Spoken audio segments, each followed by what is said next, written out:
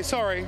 That's a real downplay. She was taken out of here in an ambulance, just so everyone knows. From the newsroom today. Well, Marcia Hines had to be rushed to hospital after collapsing in her Australian Idol dressing room.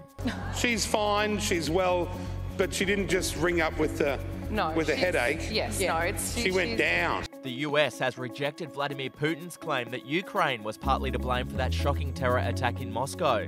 We know to be the case is that ISIS-K is actually, by all accounts, responsible for what happened. We are here and we will remain here as peaceful protesters. In New South Wales, 19 people were arrested at a pro-Palestine rally at Port Botany on Sunday night as they protested the arrival of a boat owned by an Israeli shipping company.